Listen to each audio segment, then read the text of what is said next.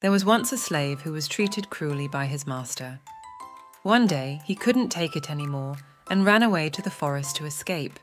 There, he chanced upon a lion who couldn't walk because of the thorn in its paw. Although he's scared, the slave mustered his courage and took out the thorn. Kiana returned to the lion's den with food and water. The lion was still recovering from its injury, but it was much better. Kiana continued to visit the lion every day, and they soon became friends. One day, while Kiana was visiting the lion, he heard a noise in the distance. He looked up and saw his master and his men approaching. Kiana's heart sank.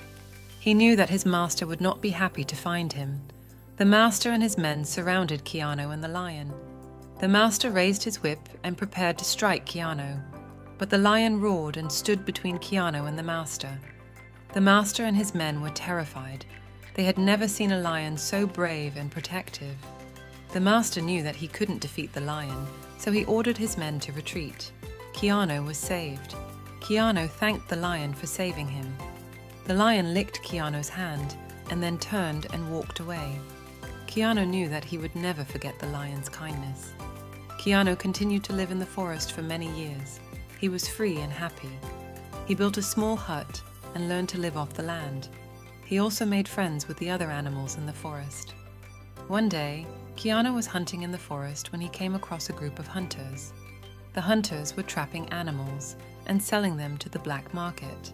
Kiana was furious. He knew that he had to stop the hunters. Kiana snuck up on the hunters and released all the animals from their traps. The hunters were caught off guard and didn't know what to do. Kiana then chased the hunters out of the forest and warned them never to come back. The animals in the forest were grateful to Kiana for saving them. They all came together and helped Kiana to build a new village. The village was a safe haven for all animals, and Kiana was a beloved leader. Kiana lived a long and happy life in the village. He was always grateful to the lion for saving him and teaching him the importance of kindness and courage.